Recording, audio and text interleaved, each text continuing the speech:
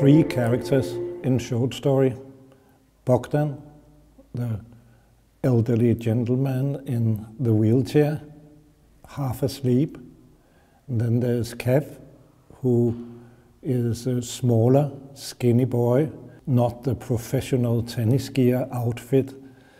And he has lost the game to the bigger and more posh-looking Flo, who is in the other end of the tennis court. One has lost, one has won, but they both seem rather unhappy somehow. You know, there's a lot about like winning in our society, to be the best one, but this idea of winning is maybe not like always the best position to be in.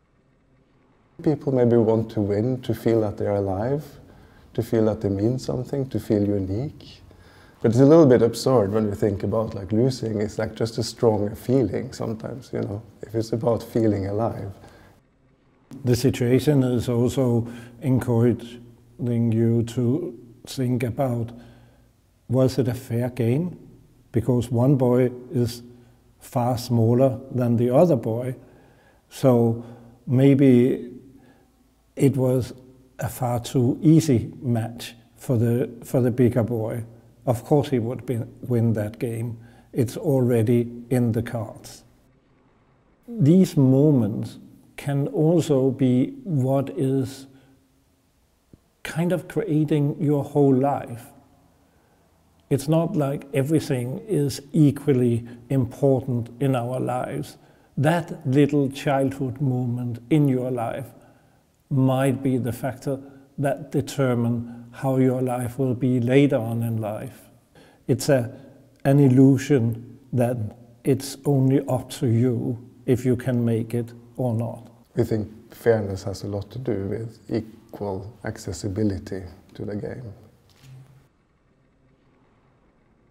We've been describing the tennis court installation as a sort of diptych. You know, diptych is often painting based. We see the tennis court also as a sort of painting. You have the white stripes on the orange-brown background, and they're almost like a sort of grid-like modernist painting, if you will. But it's also split in two parts. And a diptych is also often a portrait, and here you have a portrait of the two boys, one on each side, basically, of the net.